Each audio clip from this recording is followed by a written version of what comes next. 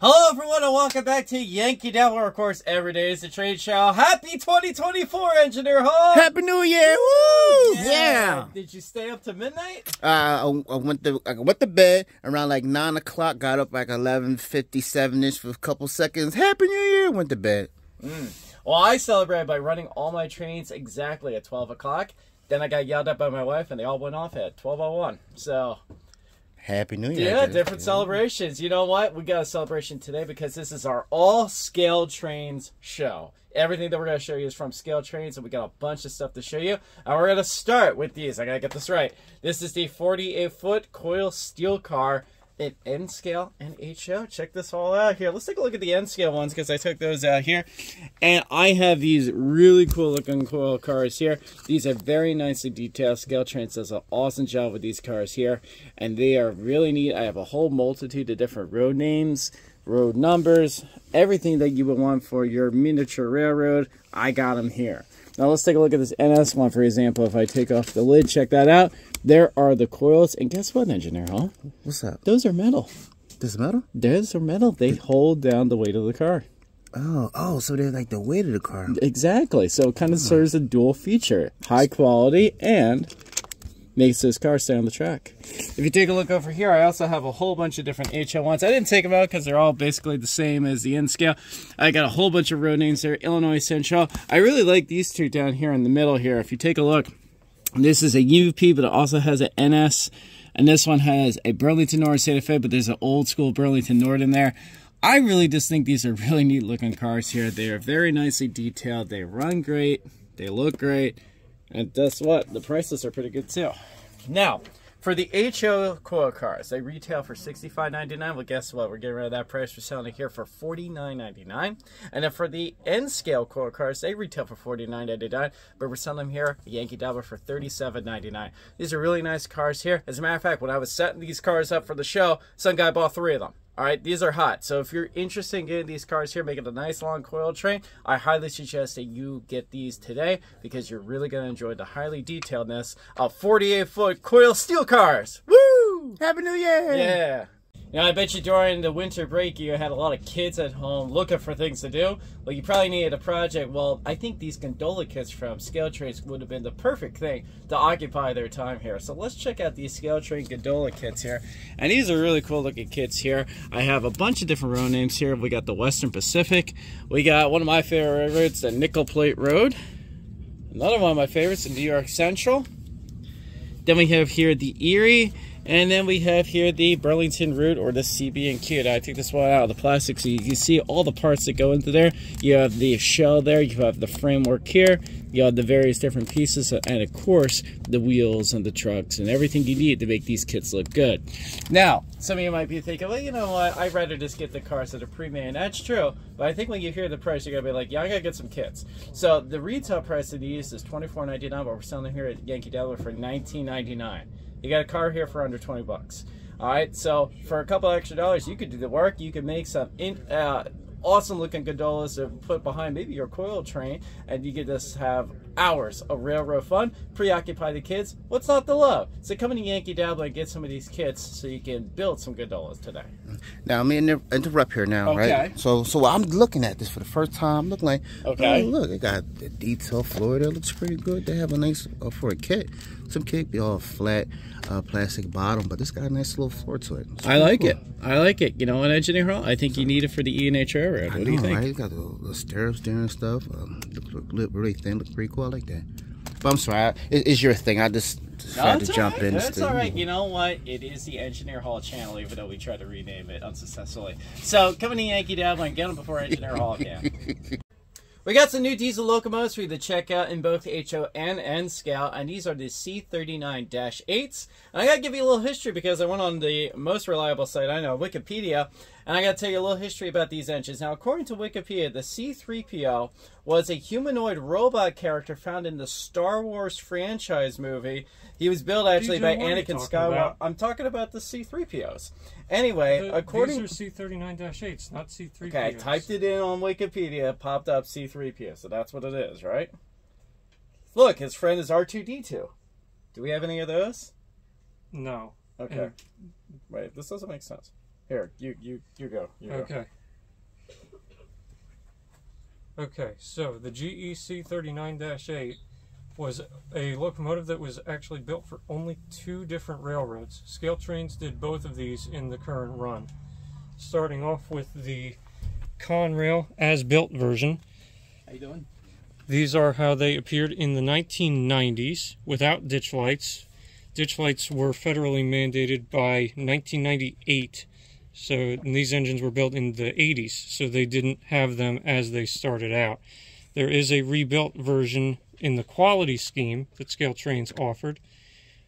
This one represents the locomotive as it got repainted and rebuilt.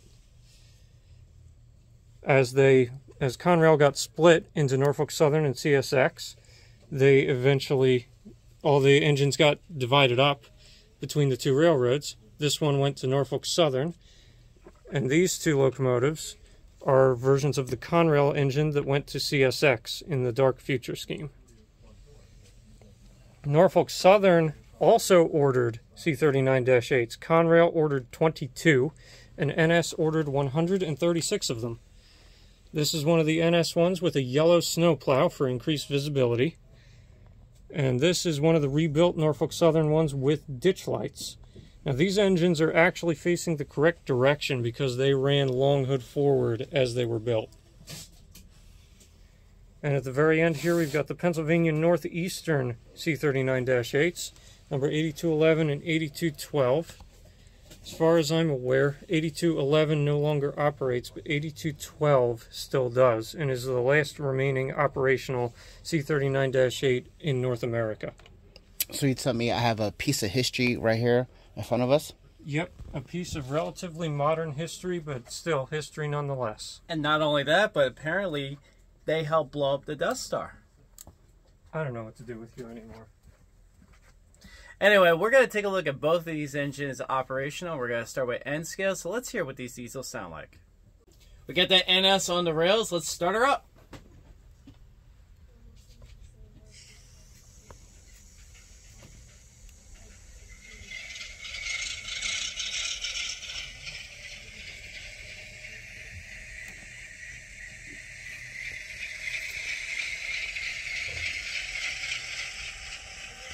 All right, let's hear the bell.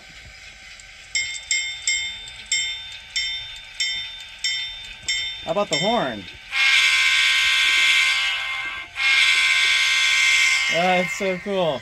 That's like a choo-choo horn. It's actually really neat because they got the right horn for it. That's a Leslie RS5T, which was common on Norfolk and Western engines. Nice show. Hey, let's run it.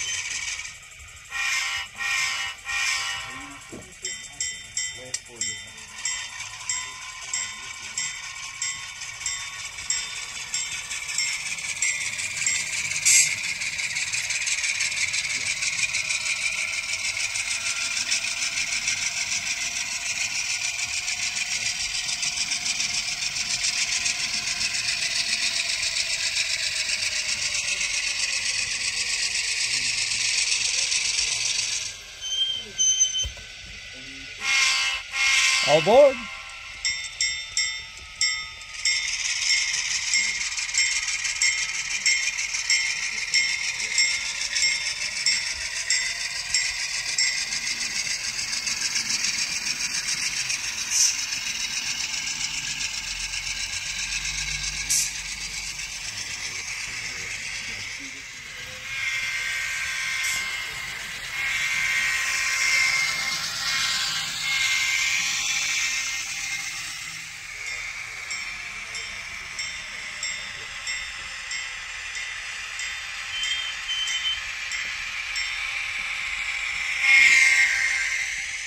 That's a good sound of diesel locomotive. Let's hear what it sounds like in HO.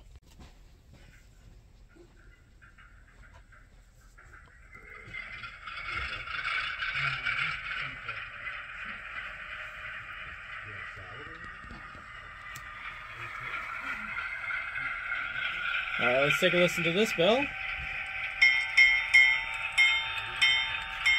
Alright, let's hear this horn. Hey, Engineer Hall. Guess what? It's another choo-choo horn. Beep, beep. Oh, nice. They got the Leslie RS3L on this one. And if you look at the front, the ditch light should be flashing too on the horns blowing. Yeah, thank you. Go do other stuff. That's what people today. Jesus. I'm broke. I think I heard a Conrail locomotive. Dackman, Yes. you have your own show. Oh, yeah, I do. Oy vey. Let's get it started.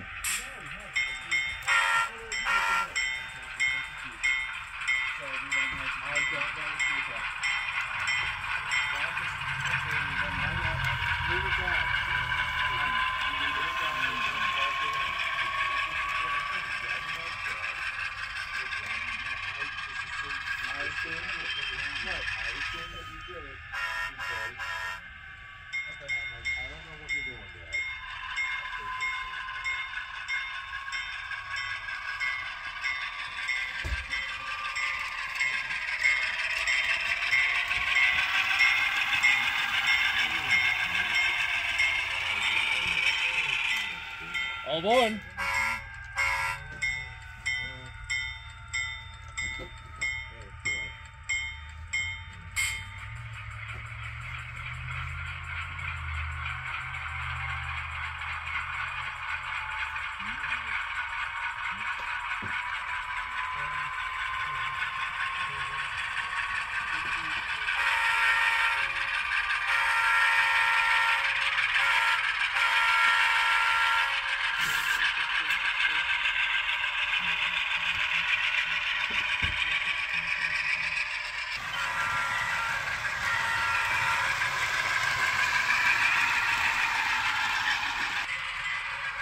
Now arriving, Conrail quality.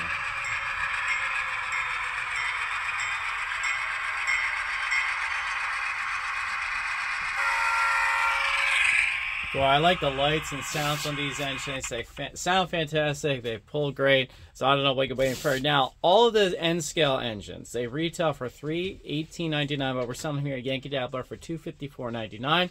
And the HO ones that we have here, they retail for $362.99, and then we're selling them for $299.99. So if you're looking to get an interesting part of railroading history, I recommend that you get these locomotives running on your roster because I think you're really going to enjoy them.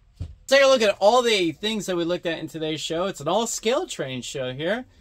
So I hope you enjoyed it. We had here these HO gondola kits here, and these are really cool looking kits here if you're looking for a fun weekend project to do.